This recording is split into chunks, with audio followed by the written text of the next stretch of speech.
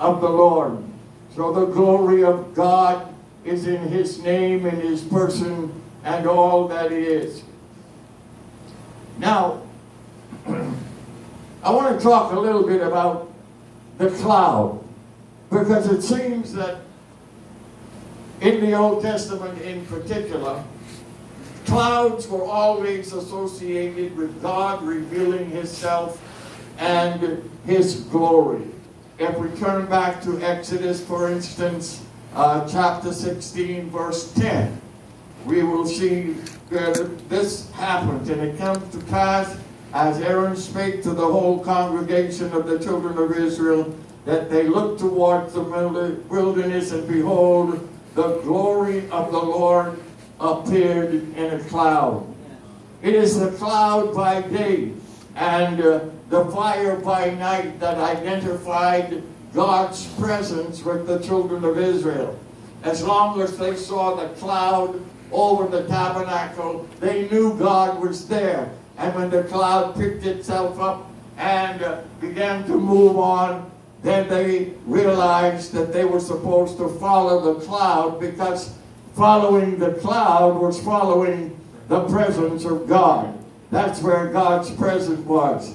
And we go to Exodus chapter 40, verse 34 again. Then a cloud covered the tent of the congregation, and the glory of the Lord filled the tabernacle. God's glory always seems to appear in this cloud. The glory also represents then the presence of God. The glory ushered in the presence of the living God. The cloud comes and the glory is seen, and that ushers in the presence of the living God into the midst. And I want to go to the dedication of Solomon's temple. You remember Solomon had built this beautiful temple that his father David, God told him he could not build it because he was a man of war. And Solomon came along. David had prepared the plans, the architectural work, gathered the material and everything just about was needed to build the temple. And Solomon came along and built that beautiful temple that God had ordained and God himself had designed. And on the day of dedication, the day that the temple was dedicated, first of all, I want to read from 1 Kings chapter 8, verses 10 and 11.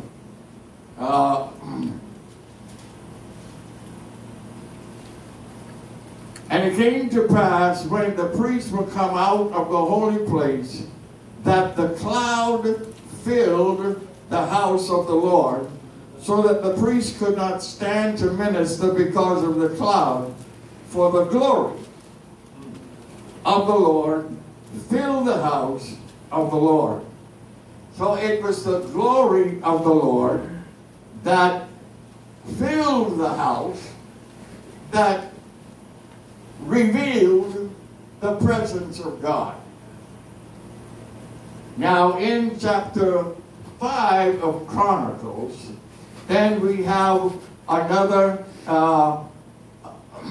recording of some other things that happened during that particular celebration. Let me begin reading at verse 11 of chapter 5 of 2 Chronicles. And it came to pass, when the priests were come out of the holy place, for all the priests that were present were sanctified and did not then wait by course.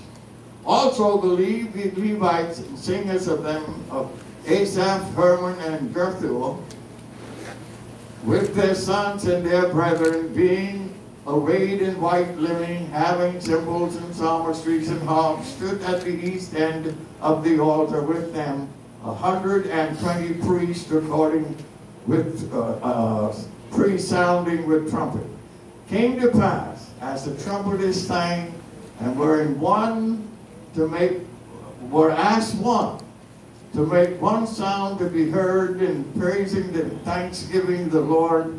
And when they lifted up their voices with the trumpet and cymbals, instruments of music, and praised the Lord, saying, for he is good, for his mercy endures forever. That then the house was filled with the cloud, even the house of the Lord, so that the priest could not minister by reason of the cloud, for the glory of the Lord had filled the house. I want you to look at that portion just briefly with me and see what is happening there. The prerequisite to the cloud, to the glory, and the presence. You know, there's one thing that God himself respects and honors. First of all, there was the unity of the people. They were as one. There was no schisms or divisions or anything wrong among the people. They were all centered their thinking, their worship on one God. And there's nothing like unity for God to work. God does not work where there are divisions, where there are grumblings and complainings, where there are people who have envy or animosity against one another, or people who cannot work together in harmony, where there is jealousies, where there's all kinds of things that the Bible talks about in the New Testament in particular. There has to be a sense of unity among us. As you face another year of ministry, as you face the future and all the plans and ideas that you want to realize, one thing that God will honor is the unity of the people, that we must be in one accord. We must have the same vision. We must have the same burden. We must see the same things. And this is what happened here. They were as one, the scripture says, they were as one people, not divided. And then that was what happened there. And they all began, the scripture says, that the trumpeters and singers were as one, and they made the sound in the temple, and they praised the name of the Lord, saying, for he is good, and his mercy endureth forever. In other words, they had the same attitude towards God. They had the same feeling. They have the same understanding of who God was. I said when I read the nature and character of God back in chapter 34 of Exodus, the first thing that God said, that he was merciful. And there's nowhere in the scripture where that was not realized and seen more than it was with the nation of Israel. God had to be merciful to them over and over and over again.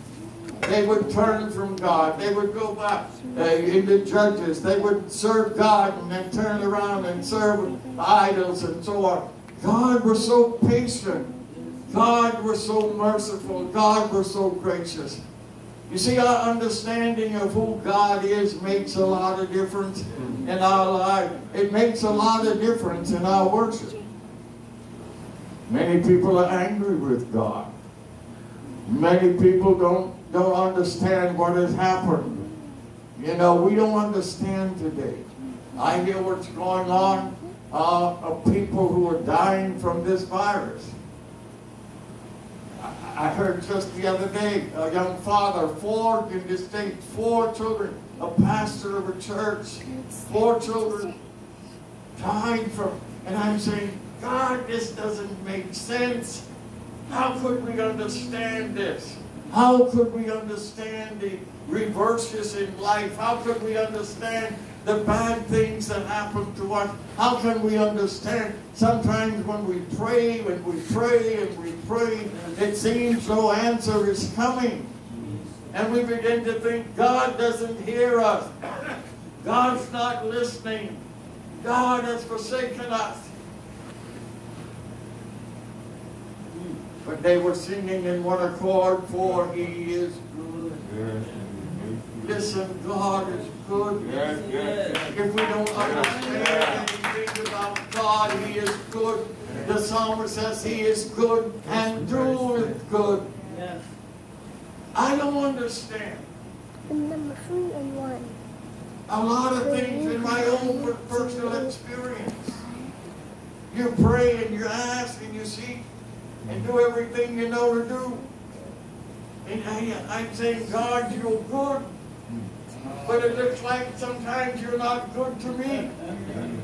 And in my folly and in my thinking, I have to turn around and say, God, forgive me for the vanity of my thoughts. Because God is good whether He is good to me or not. God is good whether I experience it. See, what we don't understand as Christians sometimes, our personal experience has nothing to do with the character and nature of God. My personal experience cannot change who God is. If God never does anything good for me all my life, that doesn't change the fact that He's still good. You see, we need to understand some things about God. We could pray and say, well, I don't understand why God doesn't do this and why God doesn't do that, why we can't have this and I can't.